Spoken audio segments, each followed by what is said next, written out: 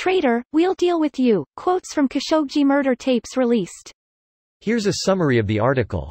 A Turkish news website has released the first quotes from audio tapes purportedly of Saudi dissident Jamal Khashoggi's last moments before he was murdered at the Saudi consulate in Istanbul on October 2. Release my arm. What do you think you are doing? Website Haberturk quotes Khashoggi as saying at the consulates, a unit, where the visa department is located, and where 7 minutes of the tape are recorded.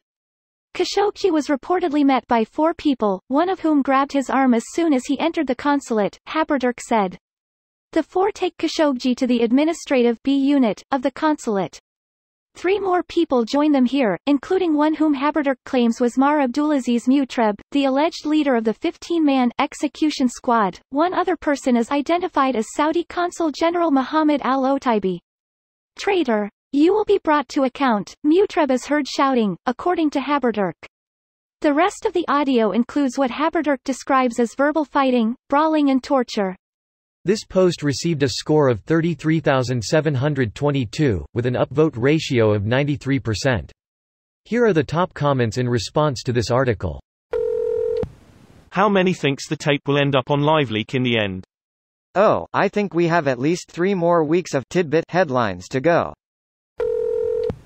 Damn, watching all these movies about spies and shit kinda made me think they'd be a bit better at assassinating a dude. This is as sloppy as it gets. I mean, they only did it on camera. They did. That's how they made the spy movies to begin with. Well, Saudi's crown prince said he had nothing to do with it, so it looks like this case is closed. He said it and he said it strongly, therefore it's true. Putin. Kim Jong-un. Mohammed bin Salman. Curious who we'll see added to this list. I don't think he's lied for Duterte yet, but he has expressed his admiration for him. Has Duterte even tried to lie or cover up anything he's done? He seems to take pride in flaunting his actions, regardless of what the rest of the world might think. Has he executed his son yet? I remember he was up to his eyeballs in illegal drug shit that would have earned anyone else a visit from the friendly neighborhood extrajudicial hit squad. Of course not. Anyone who believed he wouldn't turn a blind eye to his friends or end up killing problematic people for him was being an idiot. It's easy for a piece of shit to execute random civilians, not so much family or friends.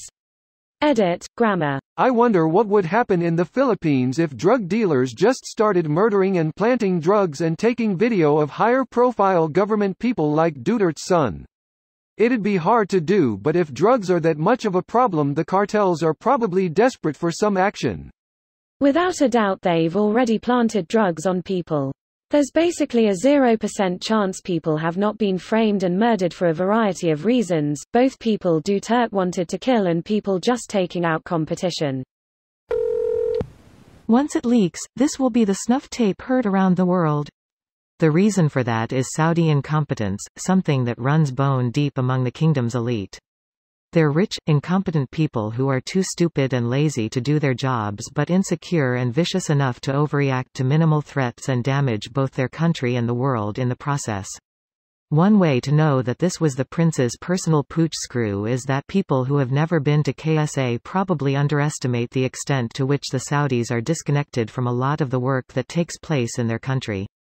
Like a medieval state before the advent of nationalism, they farm a lot of that stuff out to people who are not from Saudi Arabia, kind of like the way the Ottomans used Greeks as their diplomatic corps. This video was automatically created by Reddit to speech. The article and comments in this video were selected from Reddit according to their upvotes, and any paraphrasing was performed by smmry.com, without any human intervention.